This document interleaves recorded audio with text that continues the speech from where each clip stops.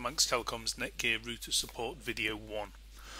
In this video I'll guide you through updating your router's firmware. Keeping your router's firmware, the software your Netgear router uses in order to function, up to date is very important.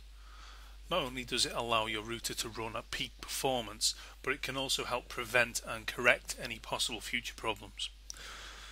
To update your Netgear router's firmware, firstly ensure that your computer is connected to your router via a cable, and then once this is done, open up your preferred browser.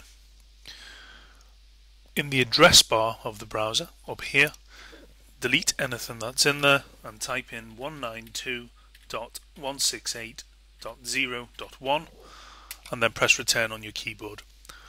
A box will appear prompting you to enter a username and password. Now by default the username is the word admin, all in lowercase letters, that's ADMIN, and then the word password, again all in lowercase letters, PASSWORD, and then click OK. Now your router should automatically perform a firmware update once it logs in.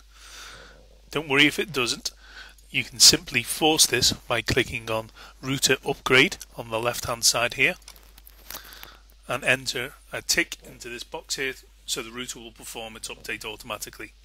You can also force an update by clicking Check here. Now be warned, this can take several minutes. Okay, and as you can see here, my router's found a new version of the firmware. To update to this new version, simply click Yes. The router will now start downloading the new version.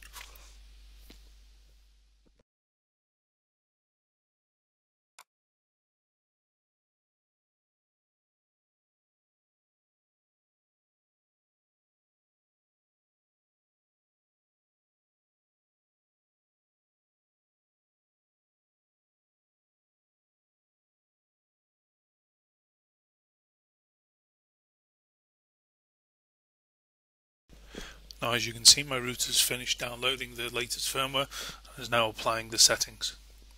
This again can take several minutes.